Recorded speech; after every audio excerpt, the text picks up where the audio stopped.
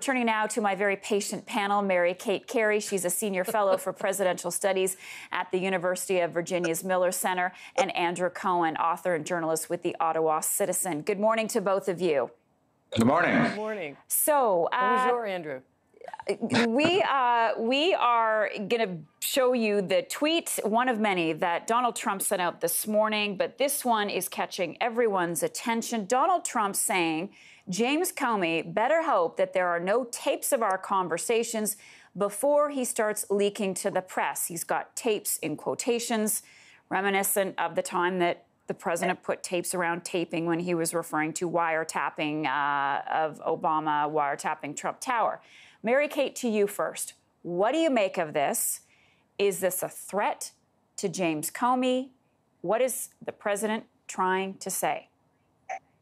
I did not take it as a threat. I think it is, if you've read the papers this morning, you'll know that there are what I guess I would call competing narratives about what happened in this dinner that was held in January between the president and the FBI director.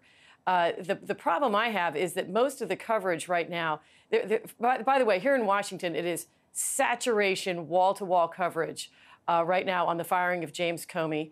I would much rather listen to Prime Minister Trudeau talking about economic growth and trade and infrastructure and can we please stop this sideshow? But anyway, there's two different versions of what happened at this dinner. And my problem with it is that the press coverage, especially in the Washington Post, but also the New York Times, includes a tremendous number of unnamed sources. There was a story yesterday, 30 unnamed sources talking to the Post.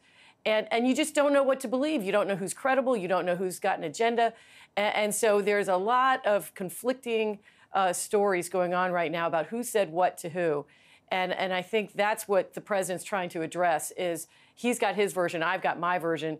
And I did not take it as a threat to him at all. But many people, Mary Kate, it's just adding to the craziness. Yeah, and many people will say, well, we don't know what to believe from the White House either, because the first reasons given for Comey's firing was Hillary Clinton's email, and then it was the president saying that Comey wasn't doing a good job. And then it was on the advice of others, and now he says yesterday to Lester Holt of NBC News that it was about Russia. So, Andrew, what do you make of what's going on, the shifting message, this new tweet? And I'll add to that, do you think it's possible that the president taped the conversation during dinner with James Comey? Well, Mary Kate is very kind and very generous to the president. And I think, yes, it's entirely possible Donald Trump did that. The word in this saturation coverage that Mary Kate rightly says has enveloped Washington, one word that comes up is Watergate. And I'm not so sure there's a direct comparison to Watergate. But if there is one element of Watergate that has now been introduced by the president of the United States, it's the prospect that he may have taped, recorded secretly conversations in his office. I don't think he did. I think it was more a figure of speech from a man who favors hyperbole. However, he did use that in a tweet. And what he's saying is, he's saying Director Comey, or former Director Comey, if you go before the Senate or want to talk now about what happened at that dinner, you have your version and I have mine. I would think Director Comey would like a recording of that conversation because one element or one report on that conversation is that Donald Trump demanded his personal loyalty. And he, Comey, has told others, I refuse that. I promised loyalty to the justice system. He said he was asked twice in that dinner by President Trump, would he be loyal to him personally? And he said no. So the idea now that President Trump may have taped that conversation, that there may have been a difference in interpretation, well, perhaps that's so. And I would think that if indeed there were a tape recording, that he would like to hear it. But I doubt there really was. I think it's probably a figure of speech, and it's another way Donald Trump wants to bully people, which he does. Mary Kate? Yeah, it's clearly part of this. We've seen it now for, what, a year, Marcia? Donald Trump trying to change the subject and distract. And I do agree with Andrew. I think it's a figure of speech. I don't think he literally taped it.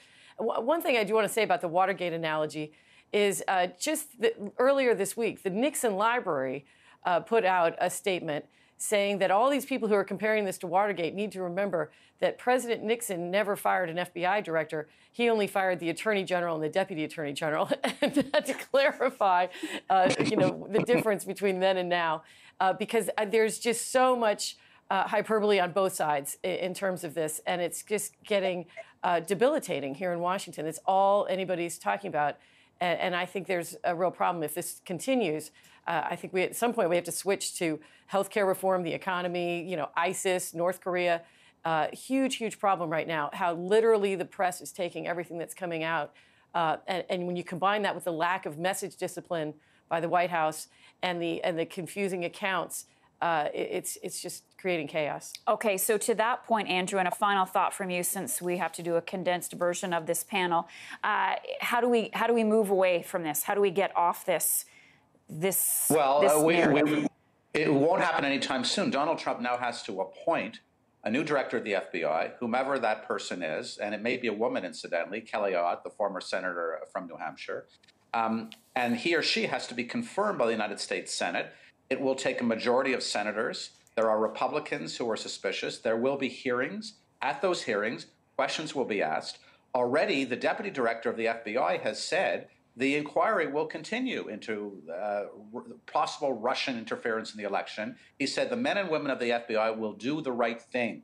So this isn't going away, and we can talk about health care, we can talk about tax reform, we can talk about infrastructure spending, but until this thing is resolved about who did what in the campaign last fall, this is going to continue, and Donald Trump helps it to continue by continuing to tweet and make charges and, frankly, bully people. All right, and we'll leave it there for today. Andrew Cohen, Mary Kate Cary, always glad to have you with us. Appreciate your perspectives. Thanks for having us. Thank you.